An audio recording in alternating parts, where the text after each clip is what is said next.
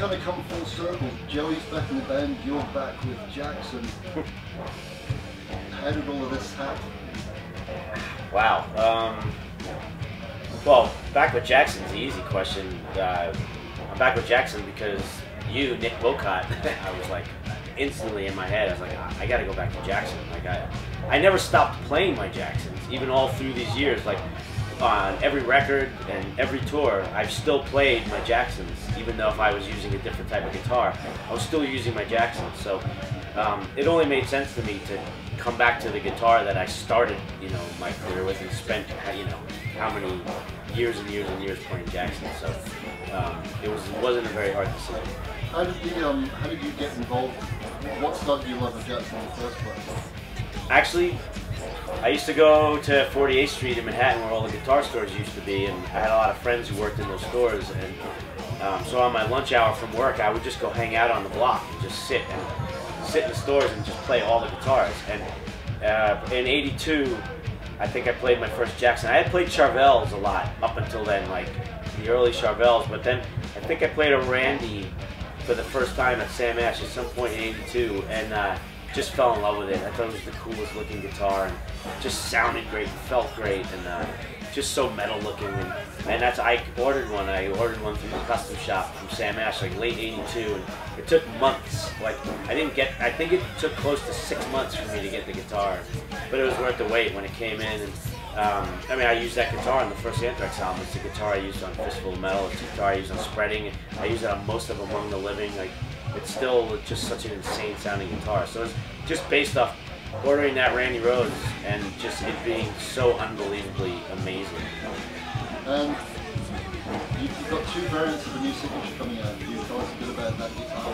What sets it apart from the others?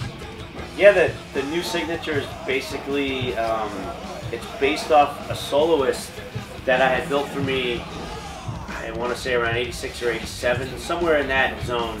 I had this soloist that I used to play. It was a black one. It had the NY logo on it, and it was fretless from like the 14th fret up, and it said "not." And it was my second best sounding guitar. The Randy still was my best sounding Jackson, but this soloist, it had something. It really had something, and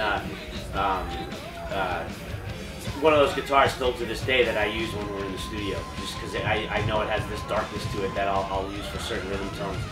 So I basically felt like the new one should be based off of that thing, because that thing sounds so good, which was maple neck, maple neck, ebony fingerboard, and the mahogany body with the maple top. And I don't know if that's the magic, combination for that guitar, and it just works. And we also decided with the new soloist to make it 1/4 of an inch bigger, basically, all the way around. Because my only complaint about the old one is I just felt the body looked too small on me, so I just wanted a little bit bigger of a guitar, so it just fit me better when I was holding it. So we kind of blew up the body a little bit, added this contour for where I play, so I don't tear my arm up, and it's exactly, I just knew it, I knew, as soon as you sent me the prototype, it was right. It was right off the bat, like first try, it was right.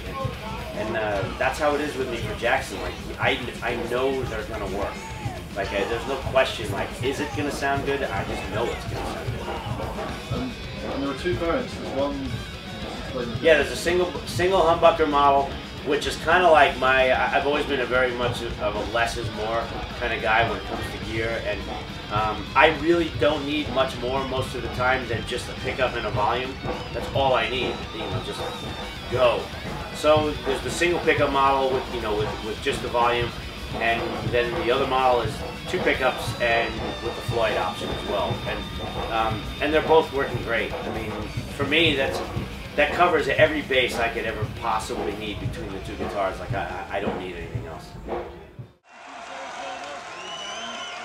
God bless you. Have a great afternoon, man.